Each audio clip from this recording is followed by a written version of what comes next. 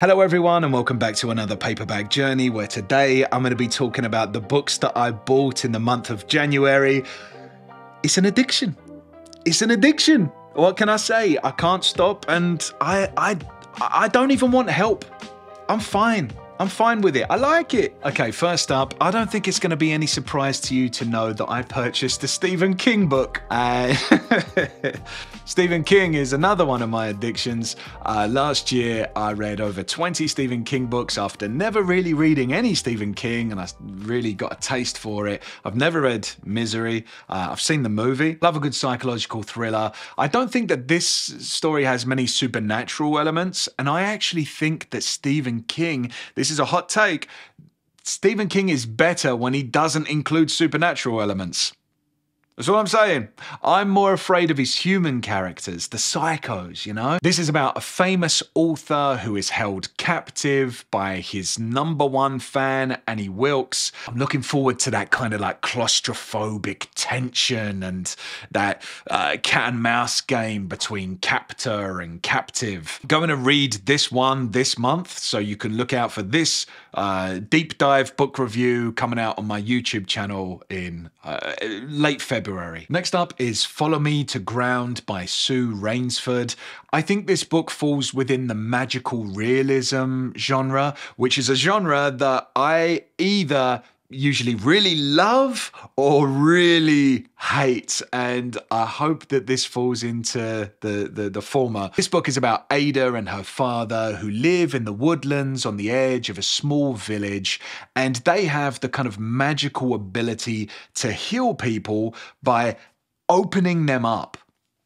Creepy, right? Ada and her father are described as both less than and more than human, so they're not quite human. And Ada kind of comes into a quandary where she's can't really decide where she belongs. Does she belong with her father in the woods, or does she belong with humanity? She's been, I think, forbidden to kind of intermingle with humans by her father, and so yeah, I think this is going to be something which is gothic and otherworldly. And yeah, sometimes that works really well for my tastes. Sometimes not. We'll see. The next book that I purchased in January is this pretty fat boy, you know. It is Musashi by Eiji Yoshikawa. I hope I'm pronouncing that name correctly. I always get embarrassed when I pronounce a name wrong. And I'm currently reading Shogun by James Clavell. It's just got me in the mood for books that are set in feudal Japan. Reading Shogun is like taking a time machine to a time and a place that is, of course, geographically so foreign to me, but also in the quality of life and their beliefs is so different to my experience of life. And it's just fascinating to me that this is a time and a place that existed.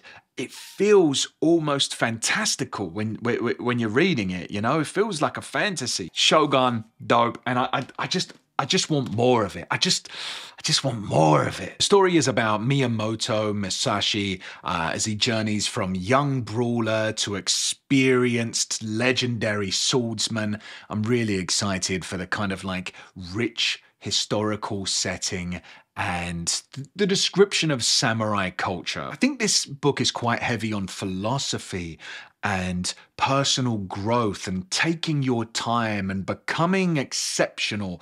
And I just love it when reading not only entertains, but also makes you feel as if you're being nourished. Do you know what I mean? Like as you're reading it, you're just thinking, yeah, this is good for me. This is good for me. The next book that I purchased in January is Stoner by John Williams. I've seen this book recommendation bouncing around TikTok, and the way that it's described really kind of drew me in and intrigued me. It's kind of described as quiet, slow, but rich. You know, it's a book which is deep rather than broad. This book is about a young farm boy who grows up to be a English university professor.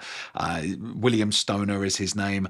And he's just living an ordinary life that maybe a lot of us might be able to relate to. An unsatisfying marriage. Not me. Not me, mate. I love my wife. I'm having a great time with my wife. I'm just saying some people might be able to relate to an unsatisfying marriage, a career which didn't really pan out the way that they wanted it to. The direction of his life isn't quite where he wants it to be. That kind of frustration. I think this book relies quite heavily on introspection, and I'm always drawn to stories that are able to kind of elevate the mundane to the extraordinary, you know? And I've got a good feeling about this one. And while we're on the subject of John Williams, that brings me to my next book, Nothing But the Night.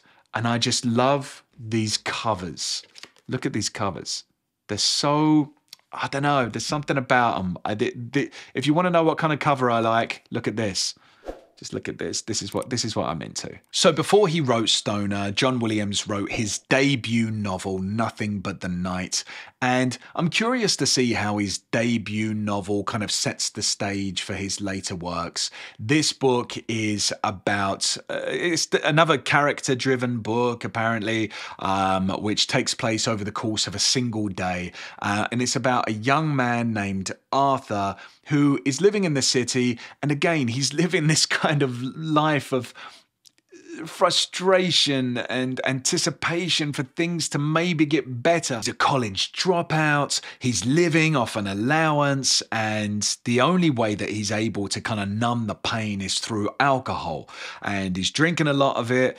His whole life is kind of a mess. And then his estranged father reaches out to him and says, listen, boy, I'm going to be in town. Do you want to meet up? He agrees to meet up with his father. And then, as far as I'm aware, this book takes place in the kind of lead up to him meeting his father as he thinks back to why he and his father kind of fell out of contact with each other. He's kind of facing past trauma, and he's just getting absolutely hammered, just totally obliterated in the lead up to meeting his father.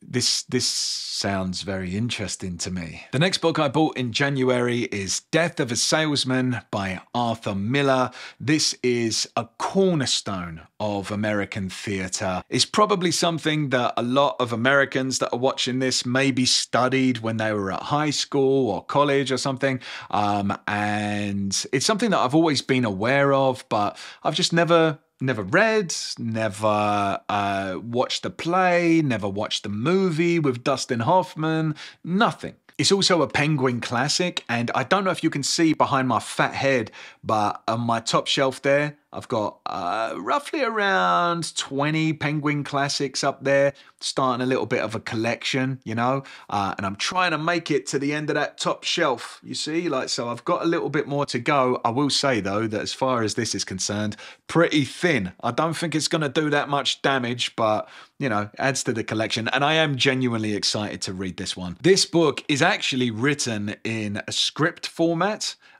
So, you know, it will have stage directions and the characters' names besides their dialogue. That's fine to me. I've read that kind of thing before, and I can still get fully immersed in it, no problem.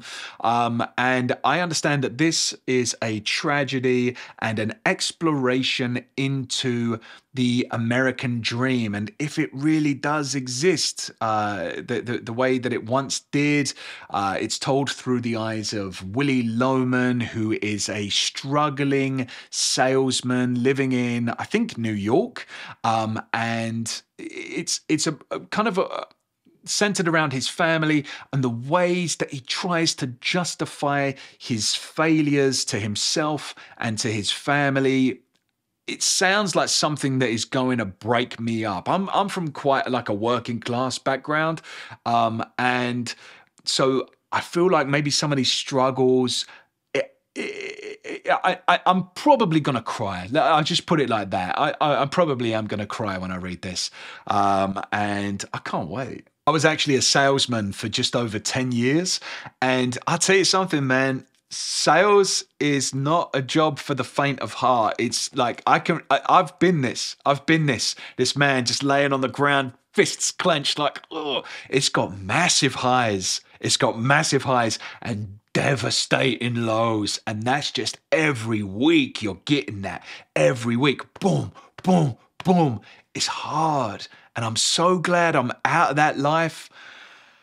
Whew, I'm so glad I'm out of that life. But happy to dive back into it through fiction. The next books that I purchased are actually a series, and these are all of the books that are available in paperback. It's the Red Rising series. There is another book that's available, but it's only available in hardback. I don't mess with hardbacks too much. I've got to be honest with you. I do prefer paperbacks. They are better. Red Rising has been a series that's been on my list for quite a while now. It's like a blend of science fiction and rebellion. I'm going to be doing actually a deep dive of all of the books in this series, starting with Red Rising. So if you'd like to see my review of Red Rising, then you can click up here. Thanks so much for watching this video. I really appreciate it, and happy reading.